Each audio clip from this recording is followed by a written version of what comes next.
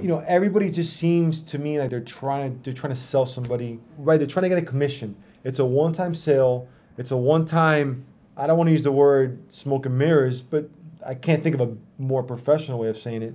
But man, so many small companies are opening up that they're nowhere going to be around the next couple of years. We've been in meetings for some of these small takeout companies that started in Florida. That it's a complete money grab. Dude, we've sat in meetings. It's a complete money grab. There's no interest in what's going to happen for you the next 2, 3, 4, 5 years. There are some small companies that are quote unquote admitted, non-rated. Dude, we have clients that have more money than them.